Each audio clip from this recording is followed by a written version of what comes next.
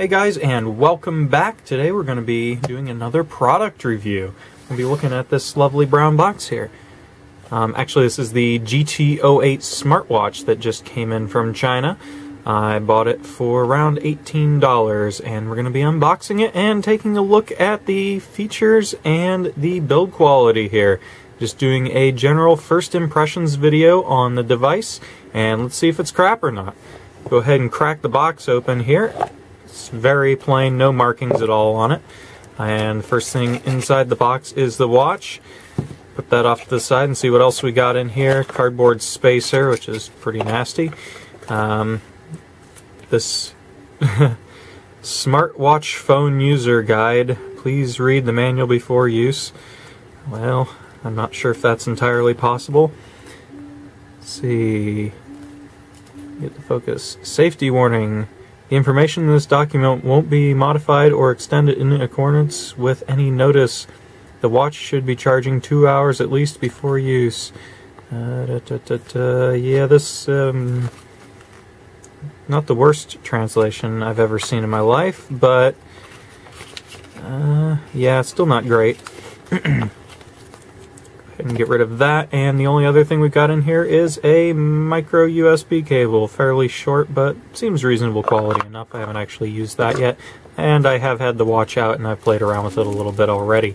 It's in one of these kind of thin film plastic protector bags.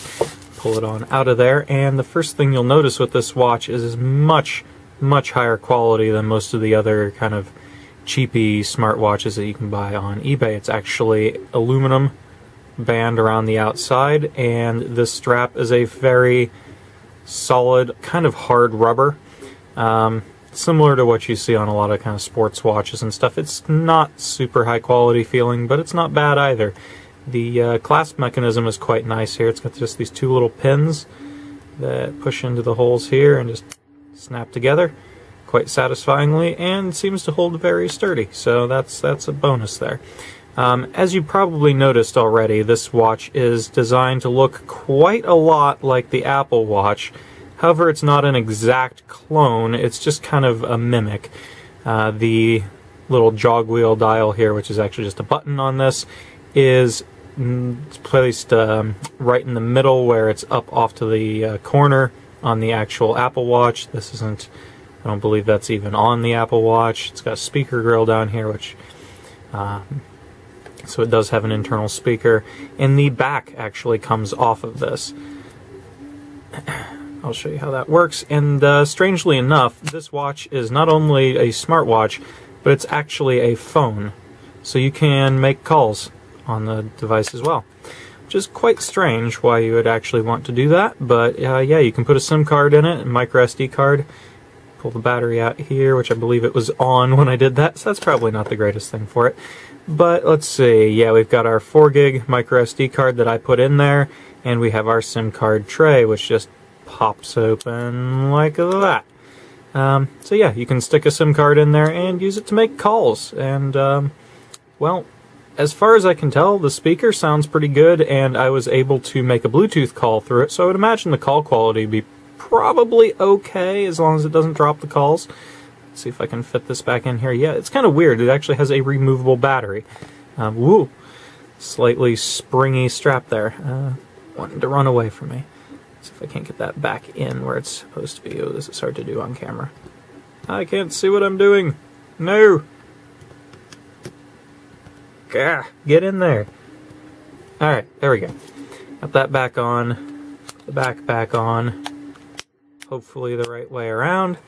Now we'll see if we killed it by pulling the battery out while it's running. Press and hold the power button, and it shows the little Android logo and says smartwatch, plays a crappy little animation, and you're in. Yeah, so this is primarily to be used with Android. It's going to try to connect to my Moto G3, but I don't have it down here. Boy, I should have thought that through before I started the video. Anyway, we're not going to be looking at the connection part of it. I'm going to make a whole separate video about how to get this thing set up on your phone, because it's not super simple.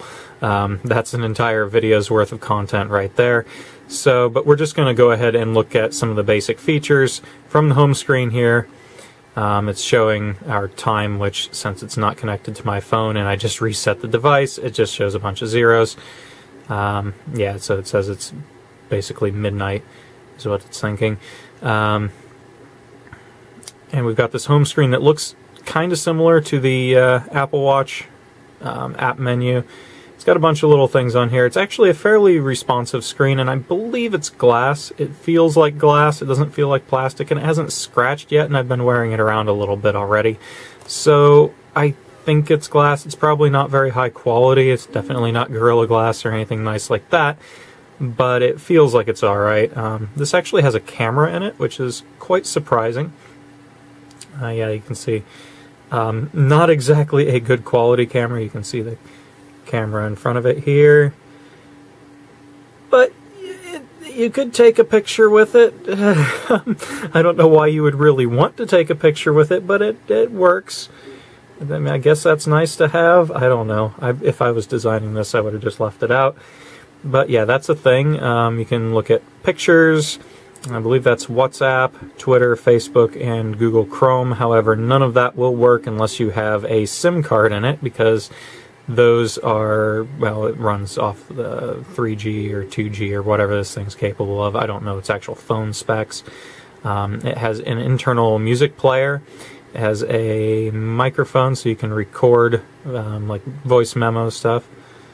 Go ahead and go in there. So yeah, you can record, playback stuff, and select files from here. And if you go into the music player, go ahead and select a new track. I'll only play a second of this because it is copyrighted. A little bit up to here.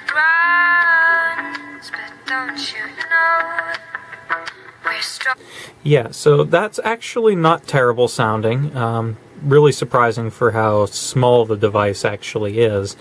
And what I thought would be kind of cool is if you could take this band off without destroying it. It'd be like the world's tiniest phone ever. I mean, it's just this absolutely tiny little thing, and it is a full phone, and you could argue that it's actually a smartphone because it does have a web browser, and it has quite a lot of features that a basic phone doesn't have, and it has camera and things. It's not good, but hey, it does have a lot of features.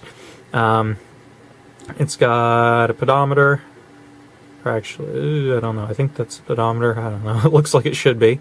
Let's get back into that. Yeah, it says step, how long you've been running and how many steps you've taken. So that's pedometer. Haven't actually tested that yet, so I don't know if it works or not. We have alarms, sleeping tracker thing, kind of useless. We have a file browser. I keep bumping the camera. Come on. Wow, that icon's really hard to hit. There we go. And you can go in here and select stuff from the memory card. I don't have much of anything on there. We can use a Bluetooth capture option, which allows this to act as like a remote shutter button for your phone, which is kind of handy. Go across here, we have calendar, phone finder, so if it's out of range, it'll notify you. We have our QR code down here. The screen doesn't exactly show up the best on the camera. This allows you to go to the app that's designed for this. However, I had some trouble with that app and ended up using a different one. We'll go into that on the next video. Yeah, that's going to be quite a lengthy process explaining what I did to get this thing working somewhat decently. Because apparently, reading a lot of other reviews on here, a lot of other people haven't actually even managed it yet, get this thing functioning with their phone.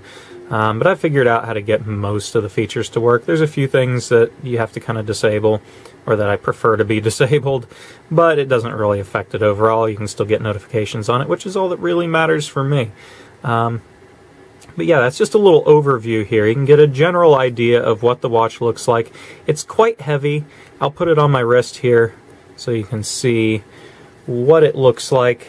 I'm not going to try to clip it together, but yeah. So it's quite a chunky watch.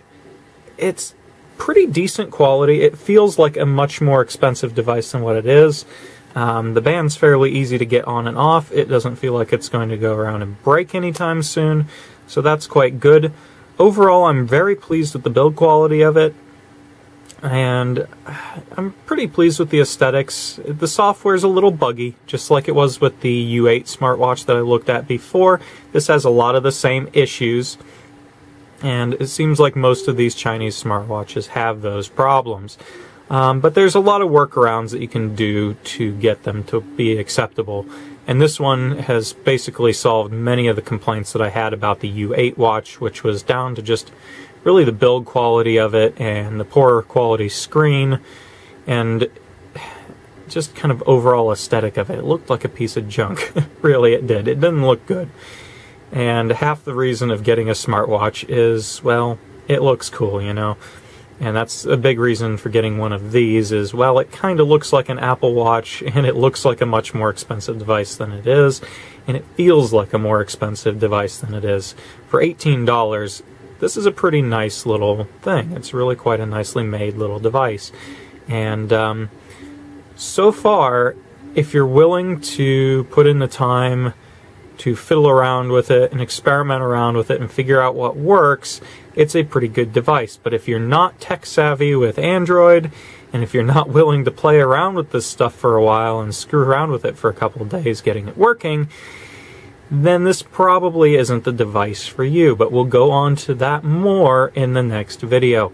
And on that note, I am going to let you guys go. And if you like the video, go ahead and give it a thumbs up. Stay tuned for the next video on this device, which will be dealing with the software. And I will see you guys then.